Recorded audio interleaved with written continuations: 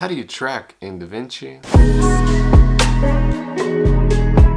So today guys, I'm going to show you how to do this within DaVinci Resolve. It's a really quick way that you can track some interesting graphics or some stuff just to spice up your video a little bit.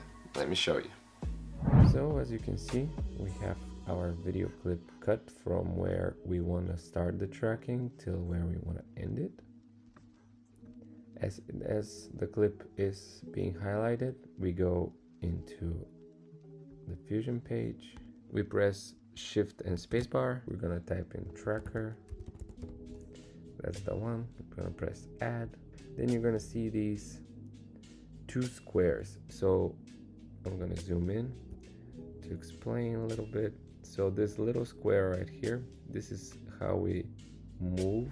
I'm gonna place it on top of my finger. Go into the inspector and hit track reverse from current time. DaVinci will do its job. It's gonna say render is complete. Then you're gonna go back to the frame that you started tracking backwards, and you're gonna press this little button here in the inspector, track 4 from the current time. Track. Then you can go frame by frame, and if it's lost somewhere, for example right here, we can grab our tracker, place it where we want, and hit the button to track forward again.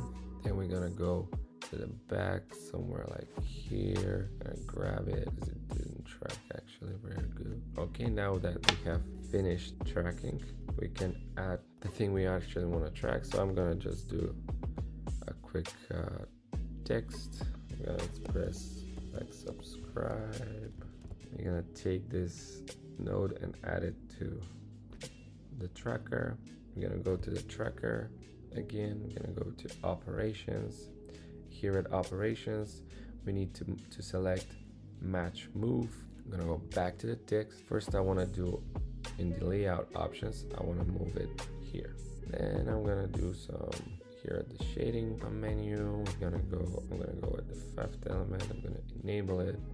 Just gonna go do some, just make it a little bit more interesting, more like a subscribe button. We need the color to be red.